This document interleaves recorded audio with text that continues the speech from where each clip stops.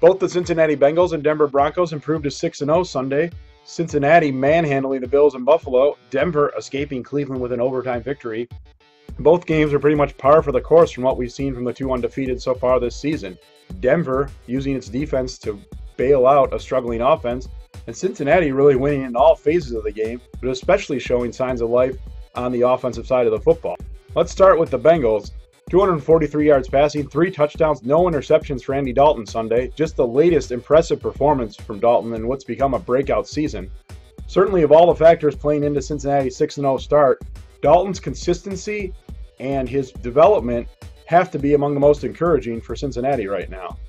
It helps that he can hand the ball off to Jeremy Hill and Gio Bernard. That duo combined for 119 yards and 2 touchdowns Sunday, 1 from each player. And 7 different receivers caught passes, led not by A.J. Green, who had 3 catches for 36 yards, but by Marvin Jones, who caught 9 passes for 95 yards. And that's just another example of the progression of this Cincinnati offense, which can hurt teams with several different receivers, tight end Tyler Eifert, or that backfield combo of Hill and Bernard. The Broncos D, meanwhile, bailed out the offense again. 3 more interceptions for Peyton Manning, who now has 10 on the season.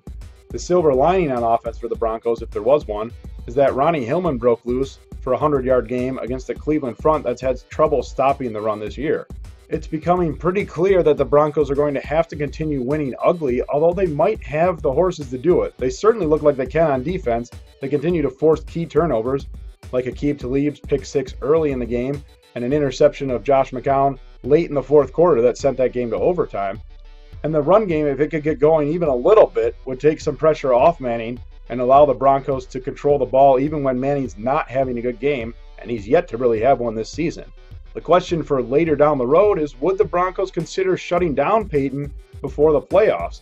I don't think they'll bench him at any point for Brock Osweiler unless Manning's too hurt to continue, but the Broncos now sit at 6-0 with a comfortable lead in the division. They're obviously playing at this point for the number 1 seed and for home field advantage and all those things you want in the playoffs, but should they get to the point where they have the division locked up and they maybe can't secure the number 1 overall seed or can't secure home field advantage, they might have to consider giving Manning a couple weeks off just to see if he can sit and heal a little bit and then come back strong for the playoffs. Right now, that improvement they were hoping for from him hasn't happened. They're still winning in spite of it, as they did Sunday to get to 6-0, along with the Bengals, also undefeated on the year. For SI.com, I'm Chris Burke.